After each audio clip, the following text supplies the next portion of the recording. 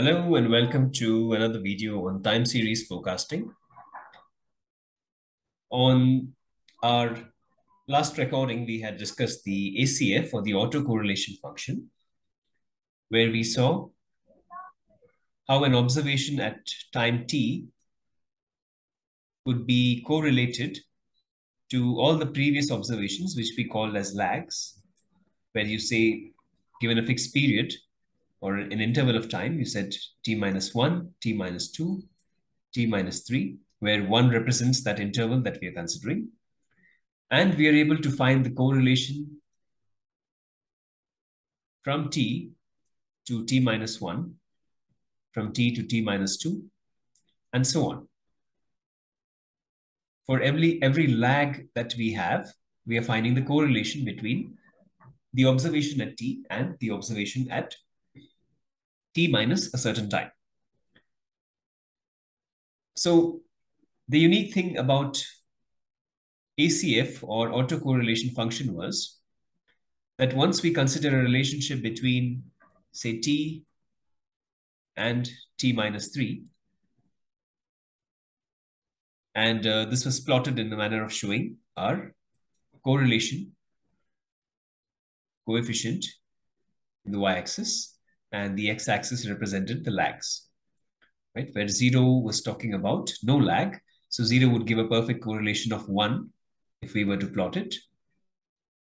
With itself, 0 would give a perfect correlation. That is the observation at time t correlated with itself, right? So as we move away, we are likely to see slight bit of a decay. Now this decay could be gradual in this manner, or the decay could see sudden spikes in this manner, right?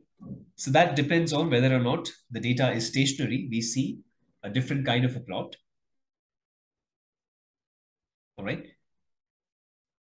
However, for us to get the correlation between t and t minus 3, let's say this particular one here is identifying the correlation between t and t minus 3. It is worth noting that for ACF, we are not getting rid of any of the intermediate correlations, which is to say, for t to be related to t minus 3, there is some influence that t has on all the previous lags as well.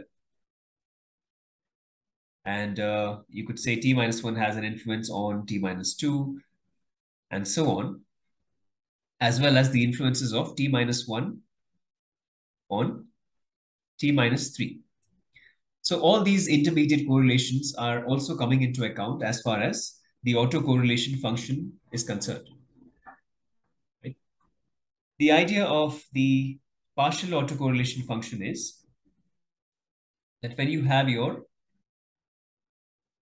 correlation here and the lags in the y-axis, so in the x-axis here, we basically take a certain lag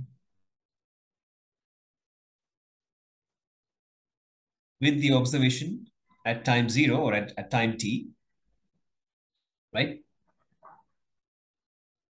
And at that point, what we are saying is, for us to get this partial autocorrelation function, we are assuming that to begin with, t as well as t minus 3 are both correlated to the observations in between, which is to say this one and this one.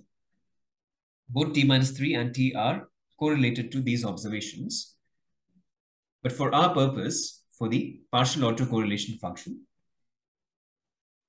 these indirect correlations would be ignored, which is to say, we will only be taking the correlation between t and t minus 3, regardless of all the observations that fall in between. Right? That's the idea of plotting a partial autocorrelation function.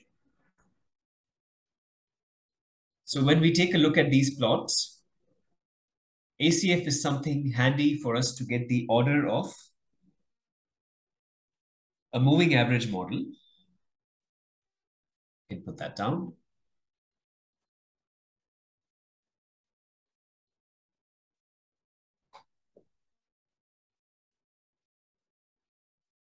ACF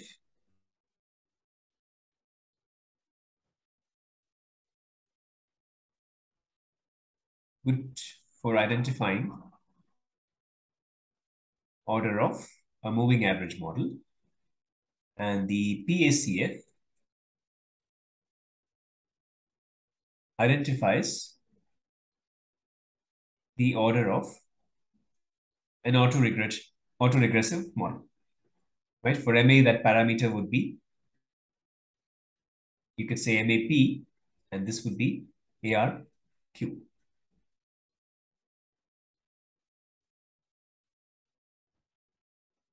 So that's the key difference between autocorrelation and partial autocorrelation.